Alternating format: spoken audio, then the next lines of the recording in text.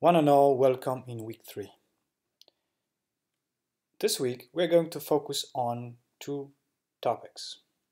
First, we're going to continue topic related to decision making. Specifically, we're going to investigate mechanisms that may make it more likely to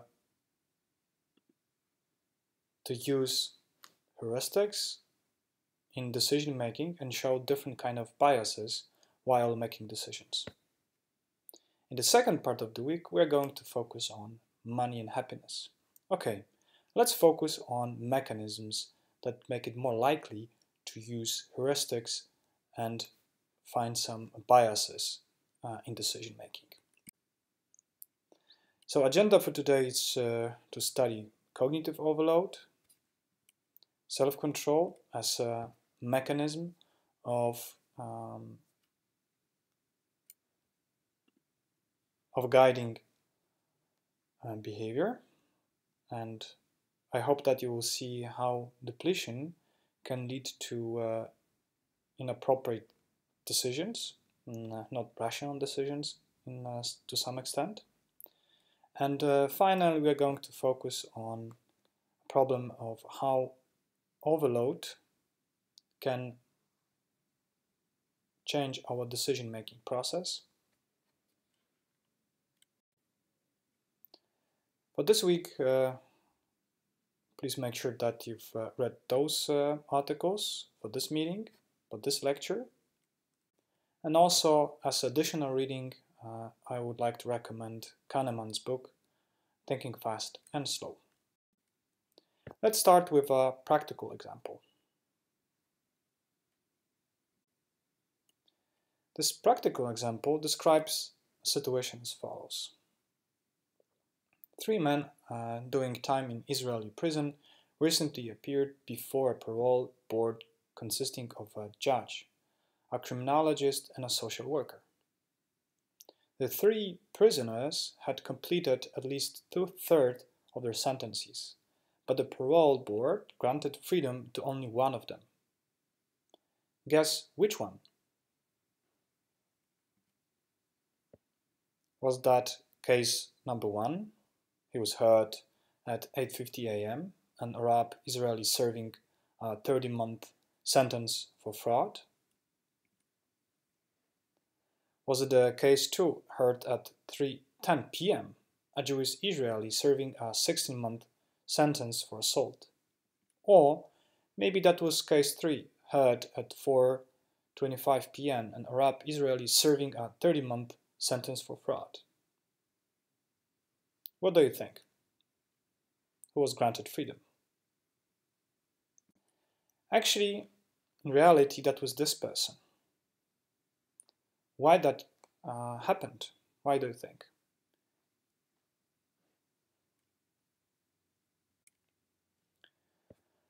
Actually, this example shows a specific mechanism that can be found probably not only in Israeli judicial system, but also elsewhere. Let's take a look at a study by Danziger, and that was published in 2011. They analyzed more than 1,000 judicial rulings. They took into account rulings by 8 Jewish Israeli, 50 days in a 10-month period. Majority, around 80%, concerned parole requests.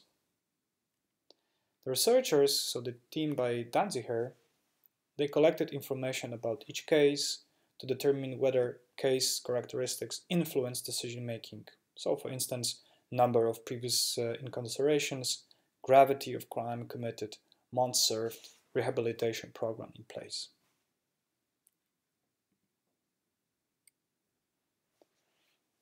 What was the problem in this case? They wanted to investigate how judges make decisions, whether there is a specific pattern in their decision making. They found also that within the period, judges served between 14 and 35 cases per day. Normally, they had 6 minutes on average per case. As you may see, so many decisions could have led to decision fatigue. Those judges, they had 3 sessions per day, separate by 2 breaks, morning snack and a lunch. Not much, not many breaks.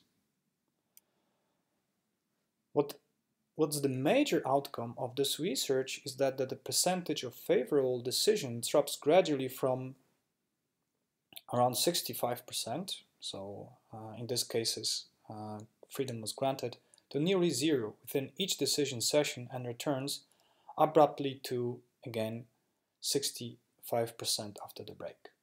So as you see, in this case, it was not really important what was the magnitude or the gravity of crime, and numbers of previous incarcerations, months served, and so on. The only pattern that they've been able to identify was that after a break or in the morning, more people were granted freedom than at the end of the day or just directly before the break. That says quite a lot about how this group of people make their decisions. This problem indicates that under some circumstances, when there is not enough time, where a human being needs to make a lot of decisions, then decisions are not really rational, because to a great extent they can be a result of specific thinking and also as a result of cognitive resources available. That's the mechanism. Let's maybe take a closer look at the mechanism of the overload. Of course, we are not going to discuss all possibilities. I'm going to introduce one of the most important prominent mechanisms of decision overload, which is self-control. Self-control literature is defined in 2 ways.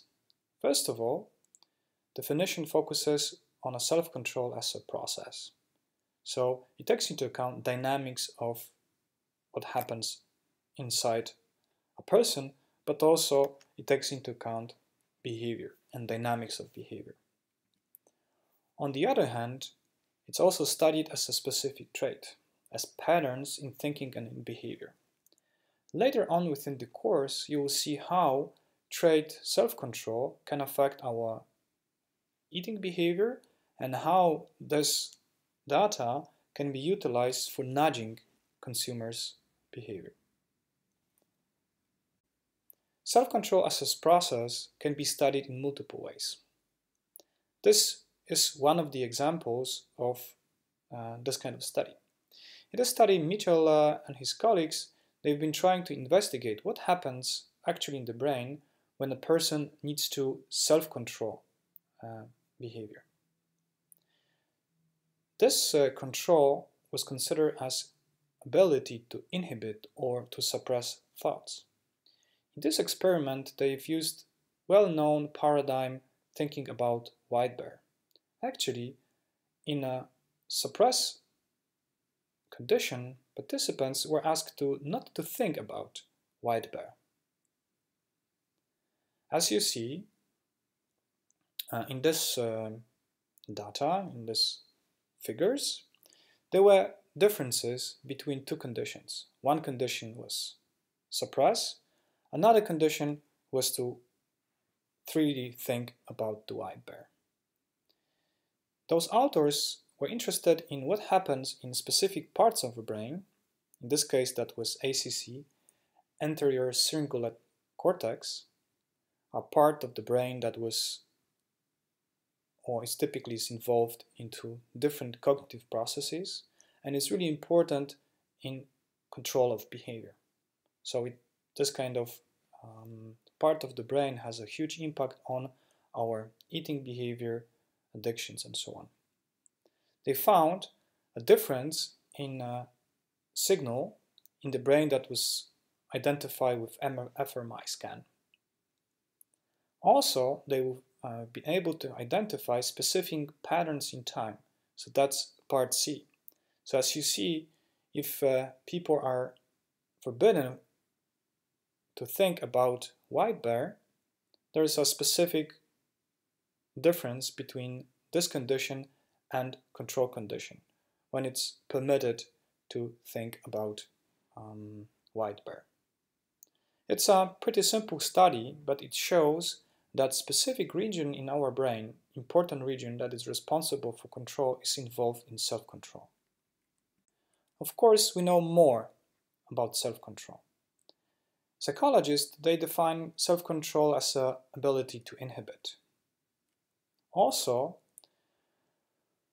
they identify that typically self-control is engaged when there is an activation on long-term goals.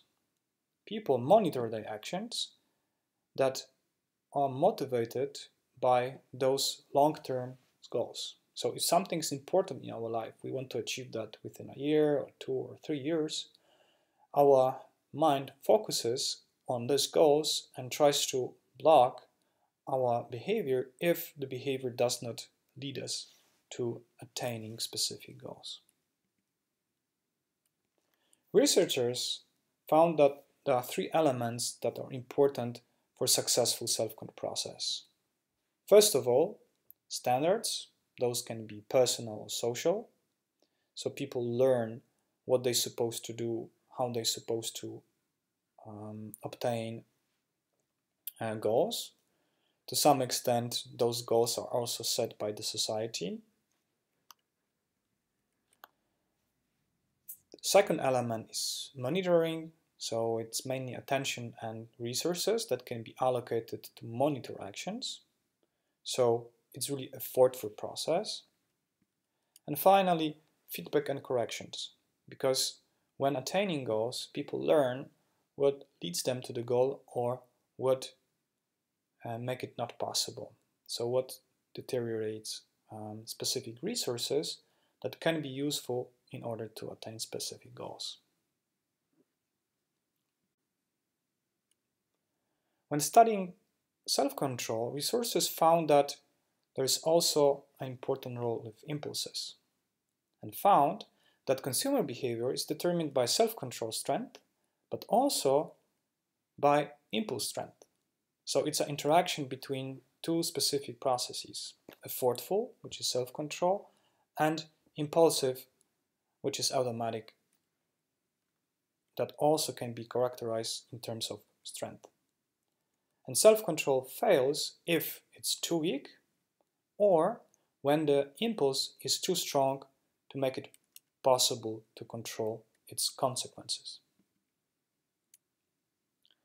So researchers found that typically self-control, low self-control or low strength of self-control depends on inability to successfully control. So some researchers think that watching TV all day long does not help to monitor our actions. Lack of self-criticism.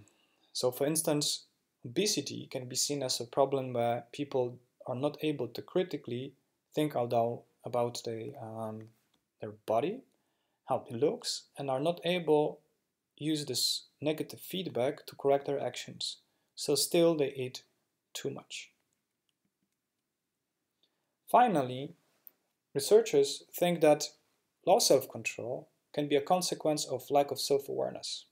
So, for instance, people do not think about the personal standards, or those standards are not activated or diminished by consumption of alcohol. In many cases, alcohol can lead to decrease in self-awareness. Thus, people, even if they behave impulsively, are not able to control their behavior due to the fact that alcohol reduces self-awareness.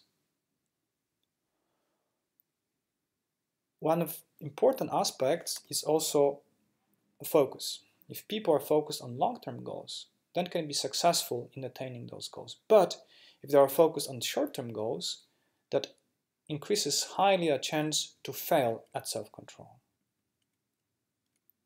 Many other factors, for instance stress, can lead to mental fatigue, can increase how we perceive demands. So if we are really stressed, then we perceive even small demands as something unbearable. One of the interesting mechanisms that can be found in different situations is that zero tolerance effect. In many cases, when people want to overcome their impulses, they assume that they will no longer tolerate behavior that indicate that those impulses are in control. So for instance, people who would like to stop drinking alcohol, they say sometimes, yeah, from today I'm not going to drink even a drop of alcohol, not a sip. The problem is that if we set such an unrealistic standard and we fail, we stop belief in ourselves, in our strength and powers that can help us to overcome negative behavior, to help us to reach long-term goals, for instance, to stay healthy. On the other hand, high strength of impulse can depend on multiple factors. So for instance, can depend on automatizations. Research found that rituals, ritual eating chocolate or rituals like drinking beer every evening make it harder and harder to inhibit those reactions or those rituals in the future. So for instance, if a consumer drinks a beer every evening, then it's harder to stop this habit after a month or two. So in this case, not having bad rituals can heavily help to stay healthy, thus to make rational decisions related to your own health. Also, they found that emotions, mainly positive emotions, can activate specific associations. Those associations can be simple or can be complex, and then can guide to behaviors that either aim at sustaining this positive mental state or even increase it. So that's why after drinking one beer, consumers have this tendency to drink either more beers or even a stronger alcohol, because that assures that later on this mental state can be positive. Of course, at this point, people, they do not think about long-term consequences of drinking too much, like hangover, because they are so focused on short-term goals. Also, negative emotions matter in this case. Negative emotions can guide behavior in the way that people want to reduce negative emotions, that they make a specific decision, for instance, to consume alcohol because they think that that can help them to reduce negative mood. Also, it's pretty obvious that the more appealing is an object, the stronger is the impact of impulse on behavior. So that's why producers, they make packaging so attractive to the eye of consumers, because the more attractive is a packaging, more willing, or that's at least in terms of probability, more consumers can pay for specific product. And finally, it's also interesting effect related to what increases the strength of impulse is a snowball effect. The snowball effect can be explained in terms of that eating a piece of chocolate drives motivation to eat more chocolate. So eating one piece increases the chance that you will eat the whole bar, which is of course not a good decision at all. Also, in this research by Cassie, one of the most prominent investigators of self-control from the United States, they found how powerful can be positive mental states and actually positive emotions that we from time to time see on others' face. In this study, they were investigating ability to self-control in context of positive and neutral facial expressions. They also found that specific group of people, teenagers in this case, they are not able to successfully control their behavior to self-control. when they see positive emotions.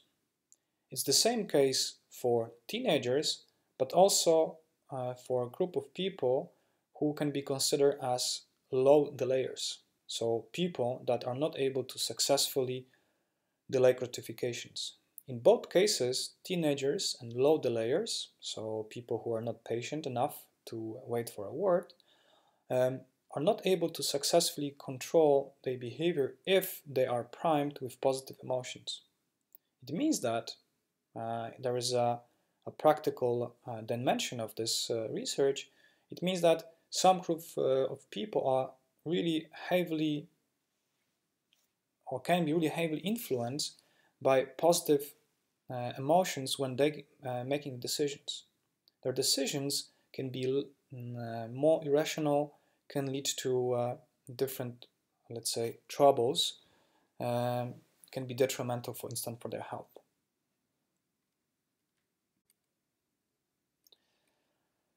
Based on the research, we can conclude that self-control can be fatigued because exerting self-control reduces the amount of strength that is available for subsequent self-control efforts.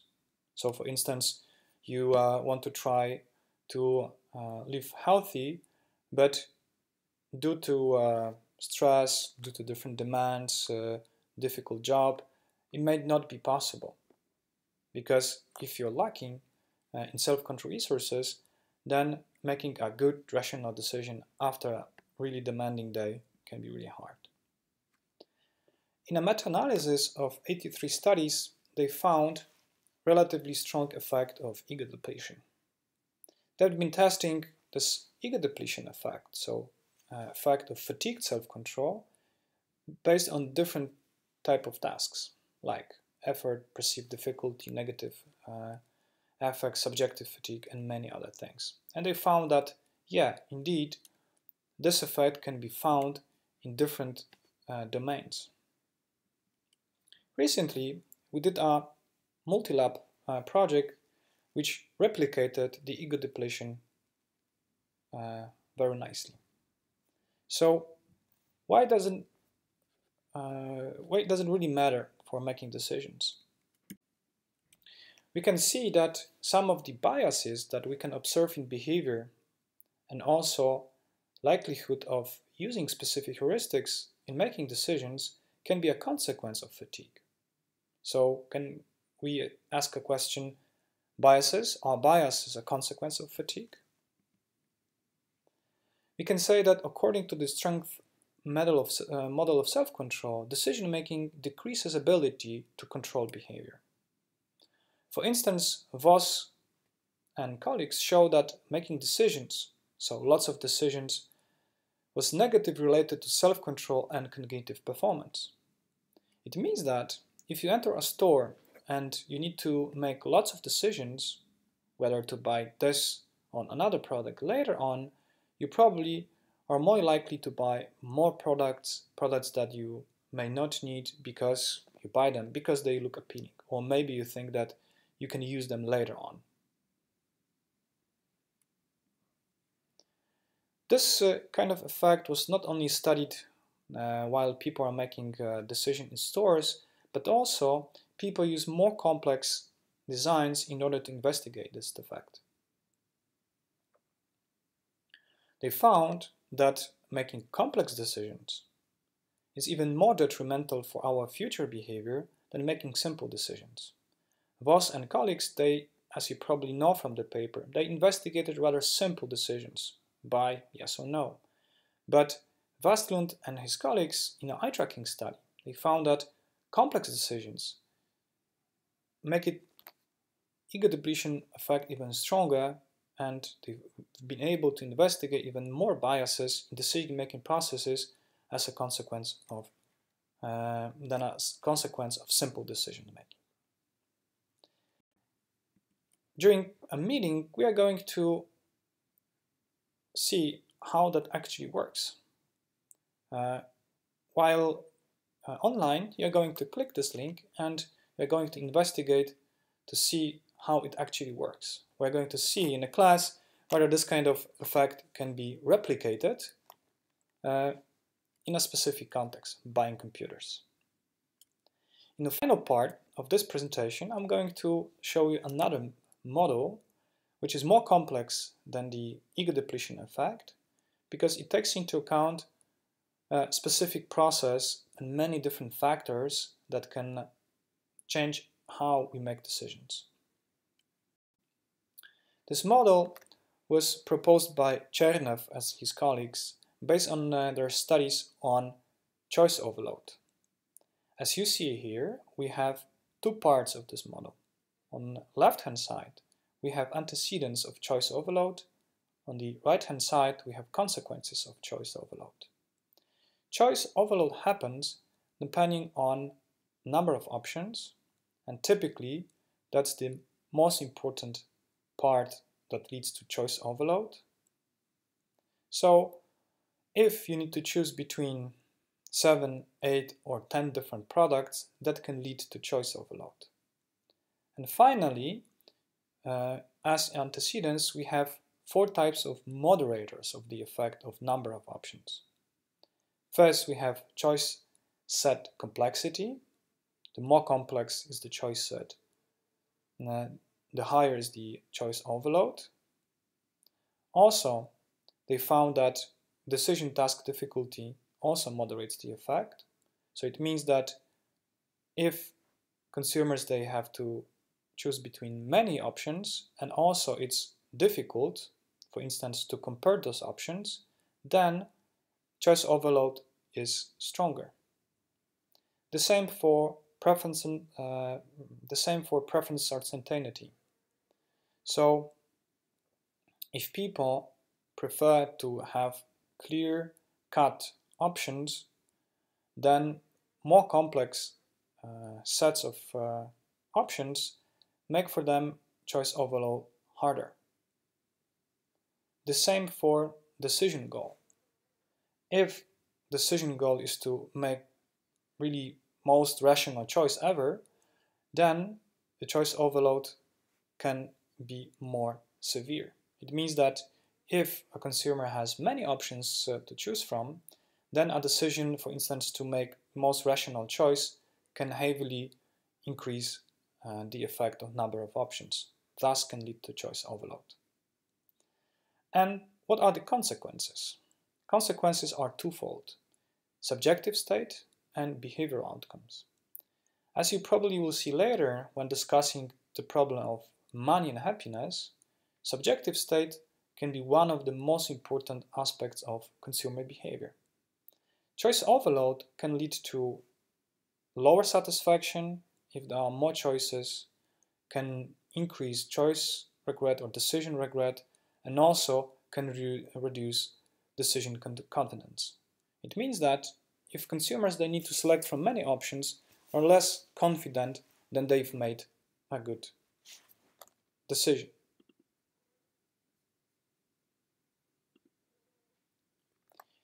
In behavioral terms, choice overload can lead to delaying decisions. So people can wait until making a final decision. And maybe later on, as a consequence, they either do not make a choice or, again, make a bad choice. Also, as a consequence of choice overload, people are more likely to switch between options.